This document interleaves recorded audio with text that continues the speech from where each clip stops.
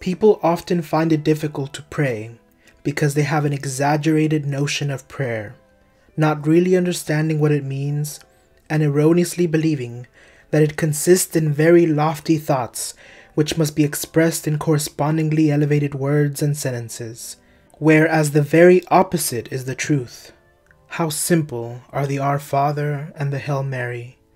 How unaffected the thoughts and the words of the centurion, the leper, the blind man, and others mentioned in the Gospel, who sought help from our Lord and were heard.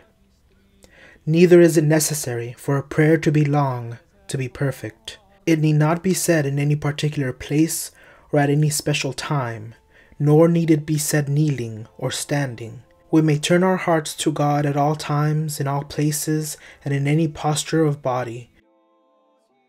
Prayer means simple, loving converse between the soul and God, as between a child and its father. Yet it is quite obvious that certain dispositions of soul are indispensable to this holy exercise.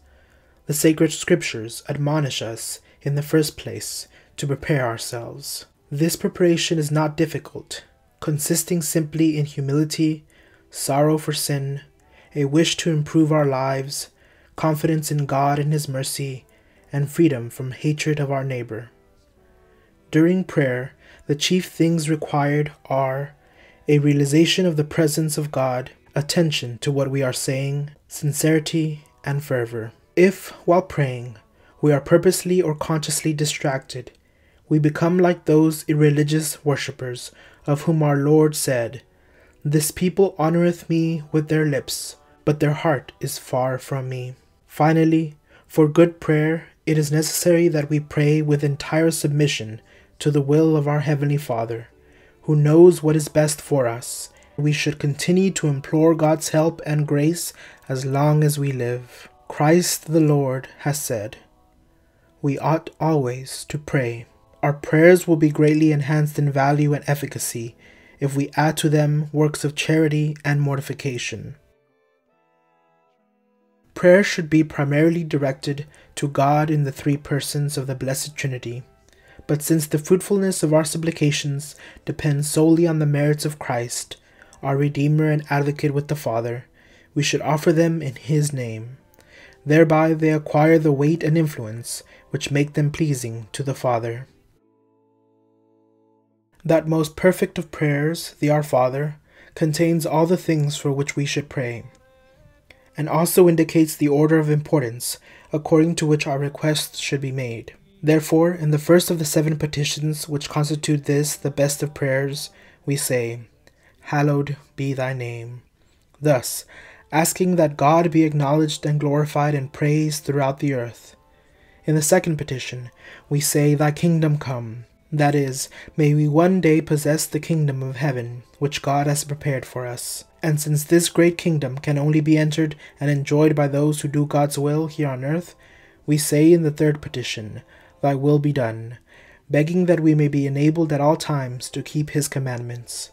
In the fourth petition, we ask for our daily bread. We beg of God those temporal and spiritual necessities without which we can sustain neither the life of our bodies nor that of our souls. Thus far in the Lord's Prayer, we have been seeking good things. Next, we ask to be preserved from evils of soul and body, imploring deliverance from our trespasses and sins which would exclude us from the kingdom of God.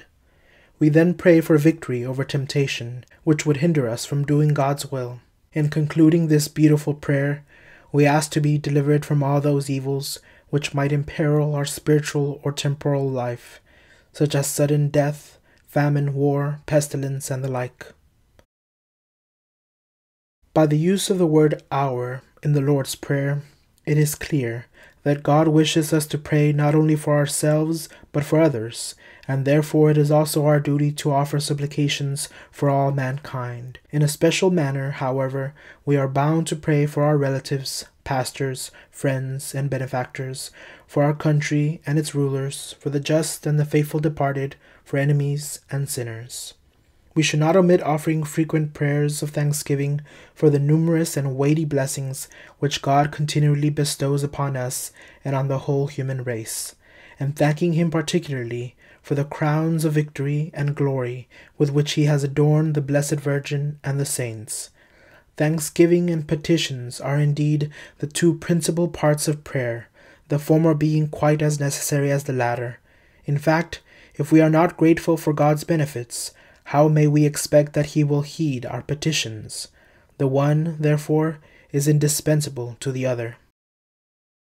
Let us with all confidence have recourse to prayer, being assured, as St. Bernard says, that God will grant what we ask, or something better.